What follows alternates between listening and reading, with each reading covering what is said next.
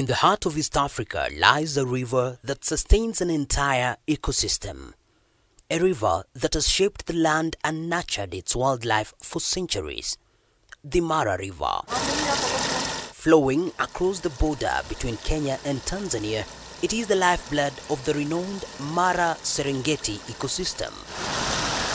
Now, this precious resource is under threat, and its survival depends on the actions of those who depend on it.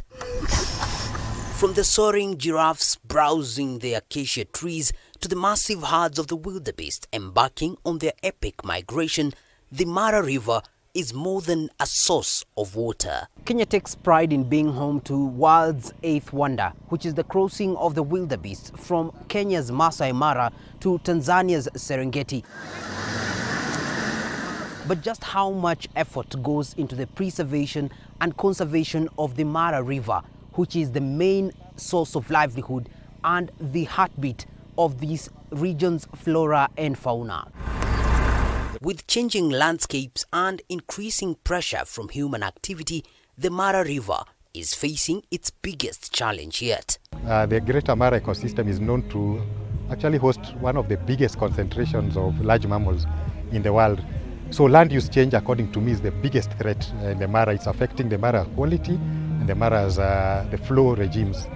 In Kenya's highlands, a new movement is taking root, one that bridges the gap between sustainable farming and conservation. Farmers in the Mau forest catchment area are turning to avocado cultivation, boosting tree cover while simultaneously boosting their income. It's a small but significant step in the right direction, helping to prevent soil erosion and water runoff that could jeopardize the health of the river below. The river's story is not without conflict. Farmers and pastoralists, both vital to the region's economy, are often at odds over water use.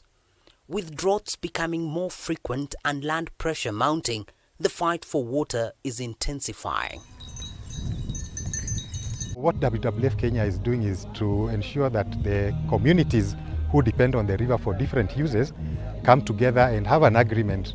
For example, a water allocation plan where they have a system of sharing the water so that everybody has enough water. The Mara River is a shared resource flowing from Kenya into Tanzania and ultimately into Lake Victoria. As it flows, it carries with it the hopes of two nations. For Tanzania, downstream from the river, the stakes are high. It is very important for the Tanzania to be proactive, to just discuss with the Kenya side, because the Kenya side is the one who starts to use the water. If they use all the water upstream, then the main effect it will be on downstream, the Tanzania side. In an effort to bridge the gap between countries and communities, local stakeholders have created joint forums for water resource management.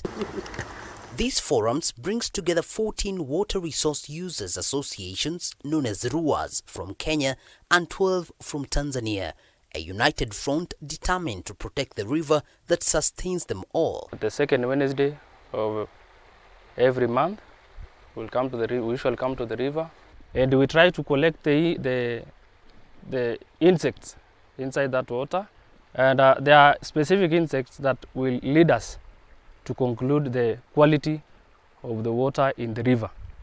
When we find the lices and the red worms, then we conclude that the river or the water in the river is not clean.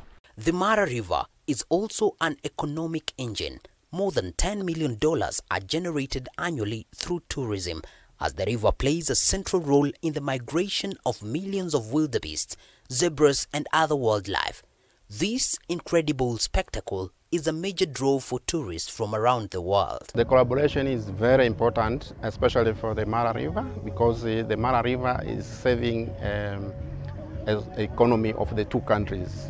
So the economy of Kenya, the economy of Tanzania, more than 10 million is generated from the tourism. So, and these national parks are transboundary. So if we don't collaborate, then the effect will be very high.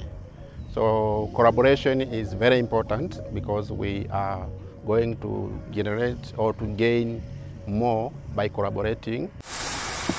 Over the years, the local communities have fought hard to protect the Mara River. When sand harvesting was found to be damaging the river's ecosystem, they took action, closing down the illegal sites and allowing the river to regenerate. Obviously, there was some resistance from the people because there was a lot of sand harvesting, but now we did a lot of lobbying, a lot of community sensitization on how important this will be when you are conserving this river. Just letting them understand that it is not about the conservancy, but also the community themselves. Now, efforts are focused on the reforestation of the river's catchment areas. Deforestation, once rampant, is being reversed, with tree planting initiatives and sustainable land practices taking root. We are discouraging deforestation. We are discouraging cutting down of trees in the conservancy and anywhere else that is protected, because this is the environment. We need to increase tree cover to help us get rainfall that is very paramount, a substitute to the rivers here. Now, efforts are focused on the restoration of the river's catchment areas. Deforestation, once rampant, is being reversed with tree planting initiatives and sustainable land practices taking root. This work is essential if the Mara River is to continue flowing and supporting both wildlife and human life. The future of the Mara River and the incredible biodiversity it supports depends on cooperation between Kenya and Tanzania, pastoralists, farmers and conservationists, as well as governments and local communities. The Mara River is not just a river, it's a pulse of life in the spectacular ecosystem.